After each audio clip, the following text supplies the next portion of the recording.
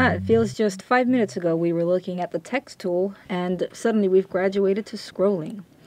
So I'm going to click and drag the credit scroll generator to the end of my timeline.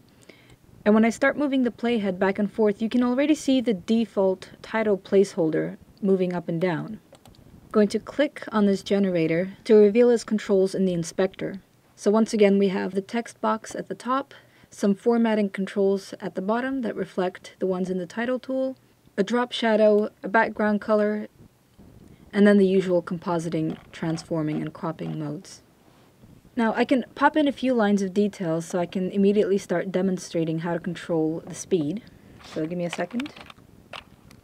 I'm going to place the playhead at the beginning of the scroll generator and play it forward, and you can see it starts off screen. It's traveling relatively quickly right now, and just as the generator ends, so the titles go off screen.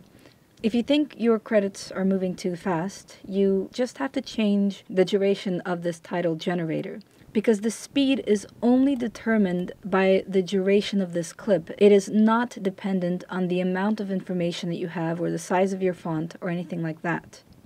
So I could also now decide to make my text much smaller, and if I start to play back, it will move very, very slowly. Another thing that I'd like to point out that is not immediately obvious in this interface is how to get the classic looking film end titles where you have two columns scrolling up together. So usually, because there's not a quick way to do it, people end up doing something like this. They will just center everything, and then they will type in people's names and their roles, which is good. It's very attractive, and it definitely works on short films. I'm not very good at coming up with names off the top of my head, so I'm just going to put my name on everything. Maybe I should just copy and paste. How about that?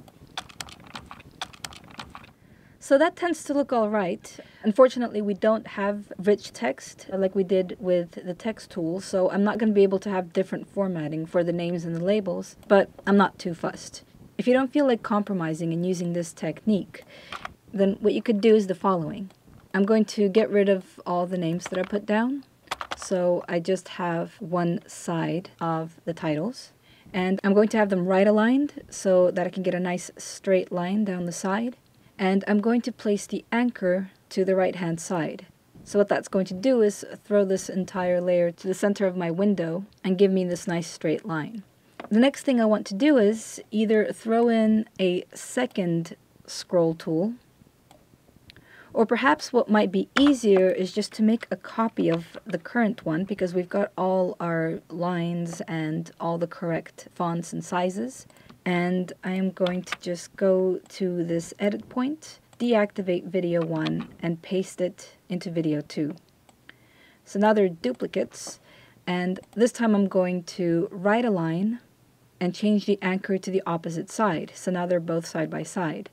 I probably want to move this off to the side just a little bit, so I'll go down into the transform controls and input a small value into the position. So let's see how 10 looks. Maybe 20 here, and then I'm going to click on the one at the bottom and -20. So there we got a gap, and I'll select the top one, and this time I'm going to put in the name, and as long as I have the same font size and the same amount of lines, they should line up perfectly. And as long as the duration of the two scroll generators matches as well, then they will both play simultaneously as well.